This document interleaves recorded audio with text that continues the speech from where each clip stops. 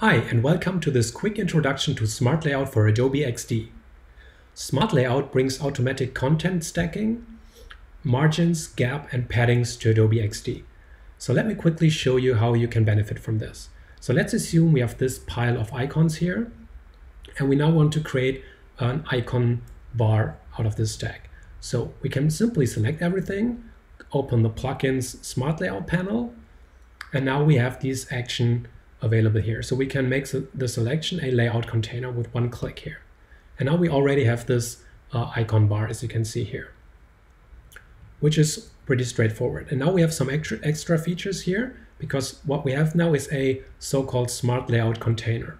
And on the container level, we can set paddings and gaps. So let's start with the gap. So if I change this, you can see this is basically the gap between the elements here. So now with Smart Layout, we also have access to the elements. So we reach the element level when we drill into the container. So again, if I have the outside, this is the group, this is the container.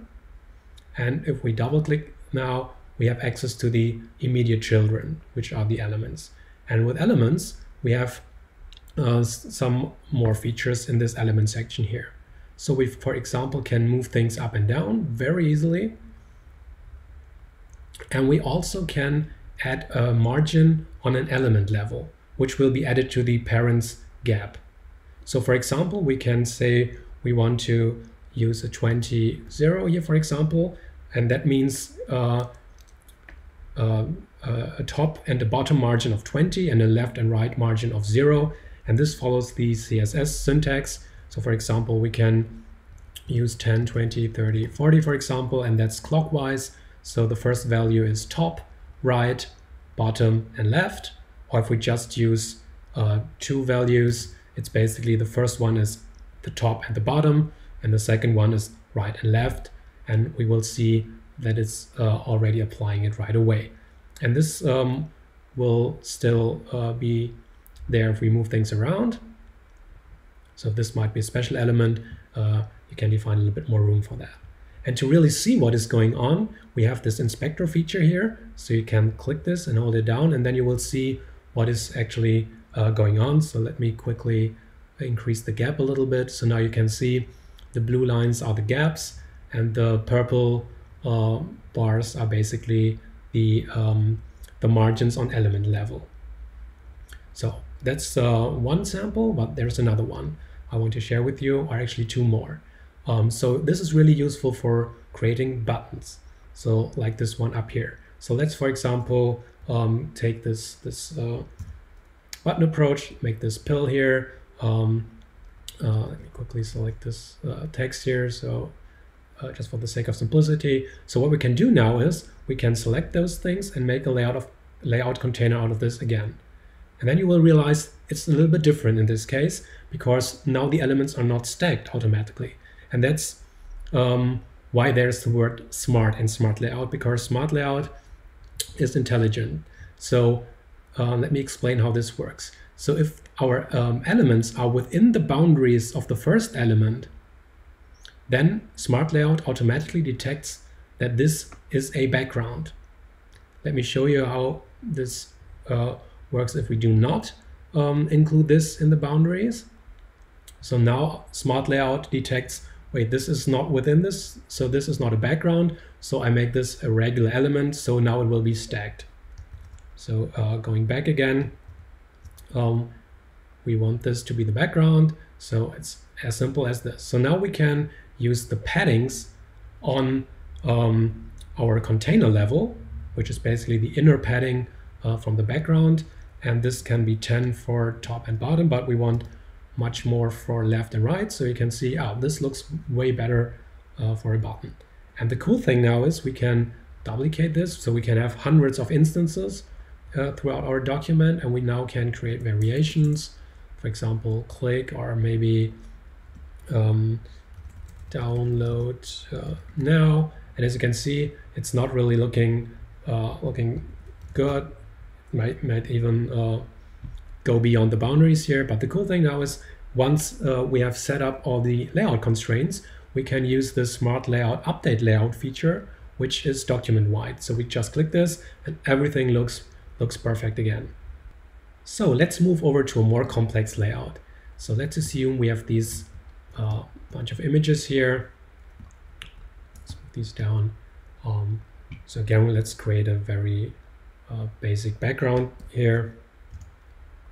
And again, if all the content is within this boundary of this first item, it will be detected as a background automatically. So we select everything, make a layout container out of this. And again, we have all the features here. We can move things up and down and so on. Let's move this up here. We also can fine-tune the background, of course. So let's say we don't want this white area be the background, but we want this first image to be the background. So we can drill into the layout container. So it's basically just selecting this child element. And we now have this option here on element level, which is background. So this sets this feature to this element. So now we will see that this image becomes the background. So it will not be used for stacking, but it will be placed as the background. And again, we can now set all the paddings here as well. And it's the same here clockwise, like in CSS. We can say 40 and 10, for example. So we will have a padding of 40 in the top and at the bottom. And yeah, we can also add new elements very easily. So we can just double click here on the same level as these elements are. We can add something new, click update layout, and now we will see the layout will be updated. Here's some margin in. So if I remove that, it will have the same gap as all the other elements. But if I need this, we can add some extra margin on element level. So again, on the content level, on the container level, we have this gap of 10. And if I drill down, I can change the margin on element level, which will be added to the gap. So in this case, we can say we want 20 at the top, 0 to the right, 20 at the bottom, and 0 to the left. So as you can see, we have some additional margin here, or maybe we can use 60 here. So you can see this is getting a little bit more headspace here. And again, we can use this inspector feature here to actually see all the constraints we have set. So we have the paddings here. The dark blue is the gap, and we have some additional margins here, which is purple. So it's really a great feature to see what you've actually built or how this is working internally. And of course, we can use groups as well, not just primitive elements like images.